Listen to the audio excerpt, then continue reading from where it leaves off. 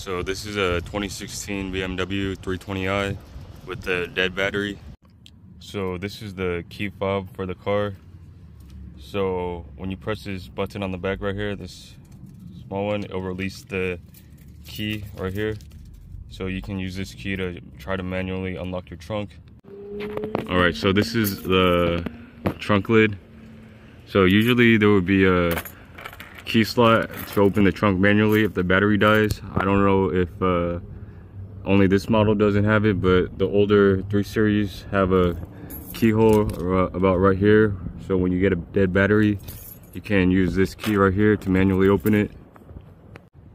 So another way to access the battery in the trunk, if the battery is dead, is just to unlock the driver's side, and then we'll just open up the back door.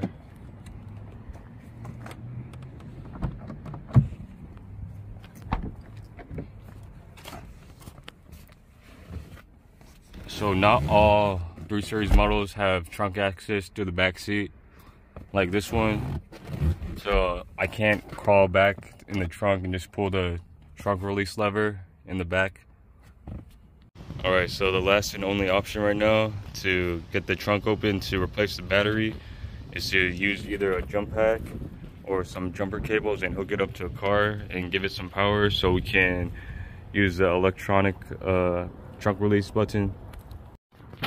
So this is the negative terminal for the battery, and under this red cover with the positive symbol, this is where the positive side of the battery is. Alright, so I got the jump pack hooked up, so I'm just going to turn this on.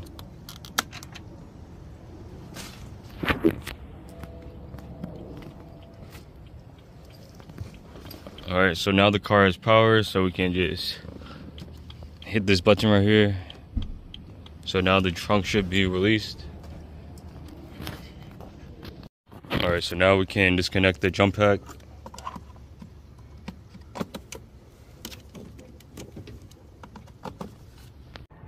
Alright, so the battery is on the passenger side of the trunk. So we're just gonna get this out right here. So the battery is just held on by these two 10mm bolts. So we're just gonna undo those.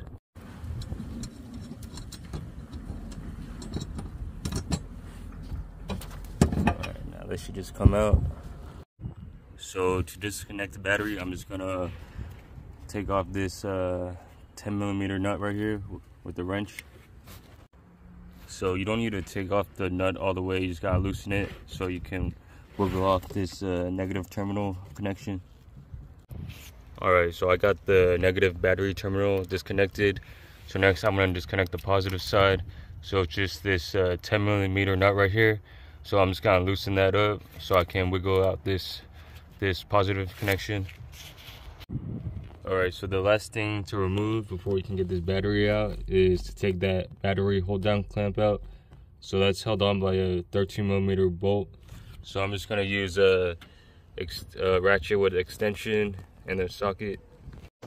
Alright, so now that the battery is ready to come out, I just ran a zip tie through this hole right here, and then I just hooked it to the bottom of this of the positive connection terminal.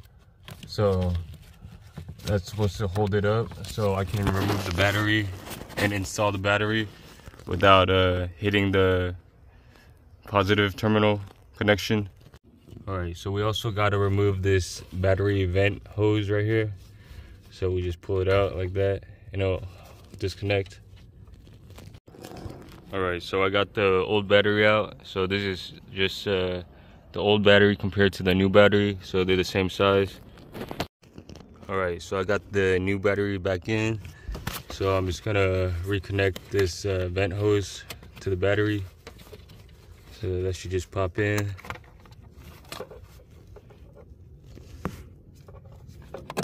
Just like that. Oh. Just put this back for now. Alright, so now I'm gonna put back the battery tie down clamp before I reconnect the positive and negative terminal. Alright, so I got the battery tie down clamp installed back. So now I can cut the zip tie right here and then install the positive terminal connection. Alright, so we can remove the cover now and install this back on. And then just push it down, just make sure it seats correctly, and then we can tighten that 10mm nut. Alright, now we can remove the cover for the negative terminal. So once we connect this, we should hear all the electronics start powering up. Alright, there we go. Alright, now we're just gonna tighten that 10mm nut. Alright, so the battery is connected on both terminals. So now we're just gonna put back these two 10mm bolts that hold this bracket in place. Alright, so before I start the car with the new battery, I'm going to use a scan tool to reprogram the battery to the car.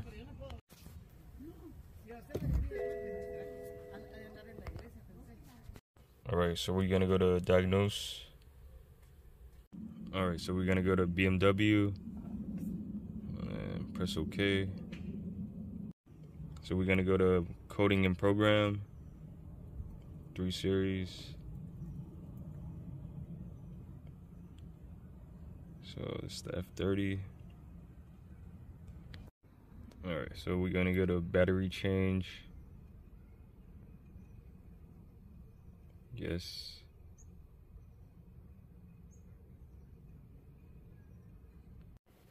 Alright, so we're gonna go with 90 amp hour AGM. So it says switch off ignition. Wait. Alright, so after coding the new battery, we're going to register it. So we go to special function. Alright, so on the special function page, we're just going to go to body and scroll all the way down and register the new battery.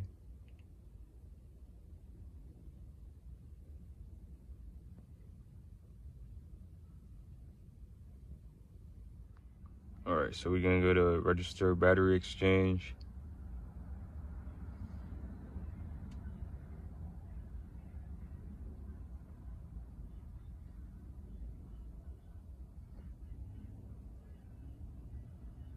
And then we're going to hit F2 to register battery exchange. And let's go to F1.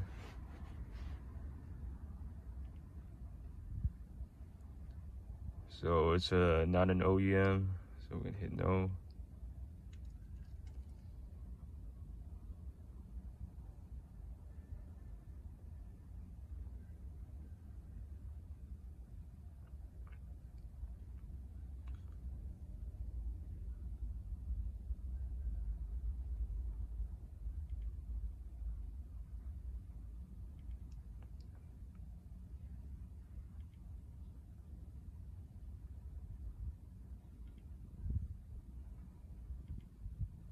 Alright, that's it. Alright, so now we can disconnect the scanner tool.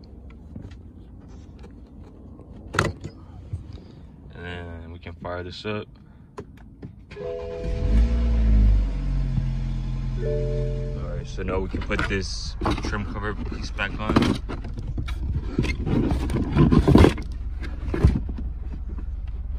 Turn it this way. Alright.